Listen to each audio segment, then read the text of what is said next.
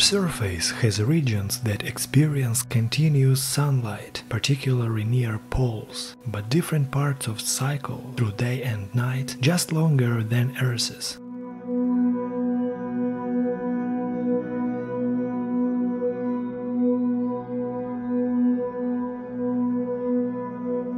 It remains a dynamic environment shaped by cosmic forces and geological processes governed by fundamental physical laws.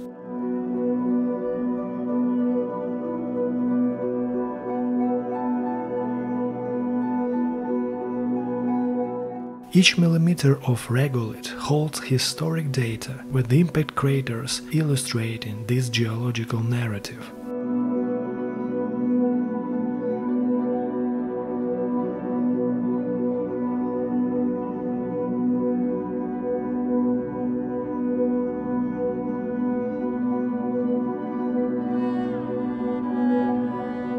Universal gravitation law dictates how meteoroids move under gravity with impact speeds typically between 10 to 70 kilometers per second and craters tens kilometers wide.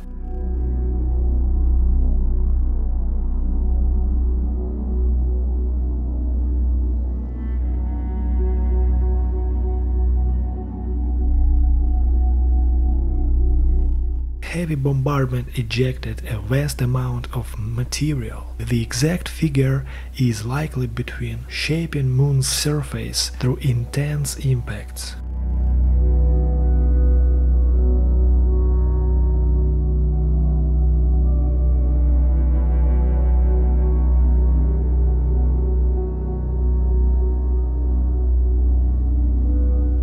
Thermodynamics manages thermal cycling of space rocks, causing temperatures to swing between approximately minus 183 degrees Celsius and plus 160 degrees Celsius in the vacuum of space.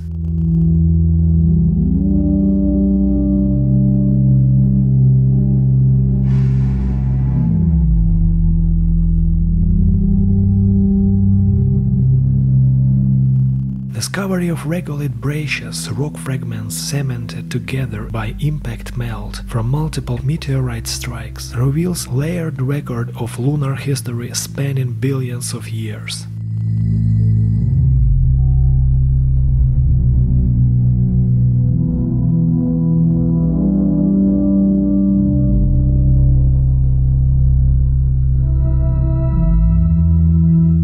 Analysis of lunar samples revealed an unusually high abundance of helium-3 in the regolith compared to Earth.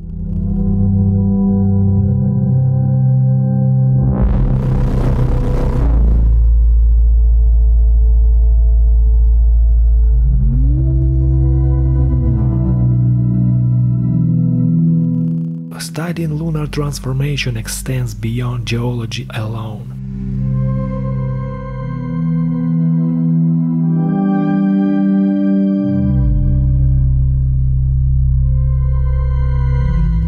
Physics of radiation plays a significant role.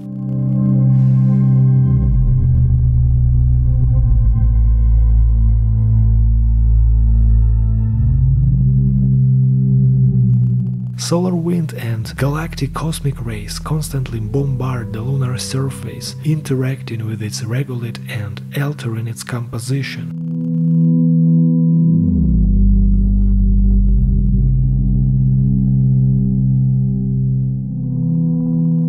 This bombardment generates an electromagnetic environment that influences charged particles' behavior.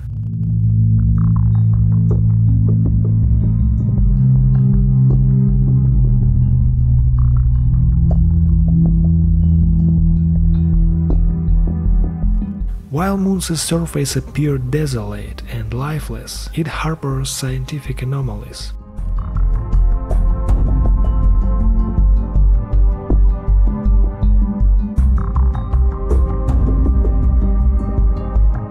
For instance, lunar soil exhibits an unusual electric charge due to interactions with space plasma and solar wind particles.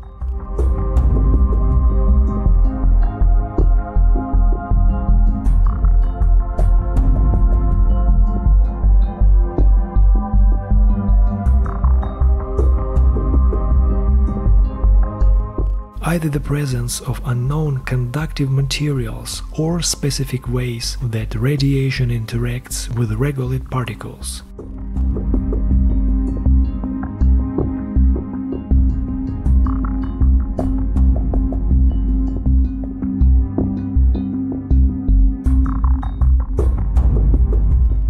Lunar dust behaves like a granular fluid, flowing and shifting under the influence of solar radiation.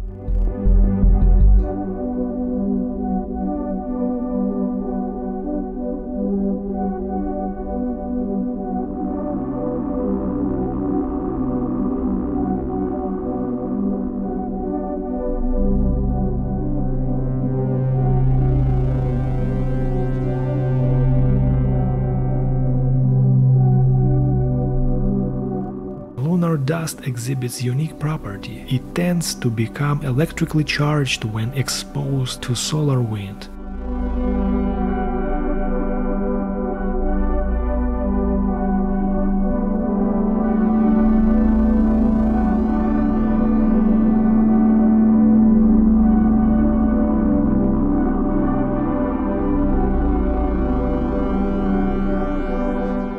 This charging can lead to electrostatic interactions between dust particles, potentially affecting their distribution and aggregation patterns on the lunar surface.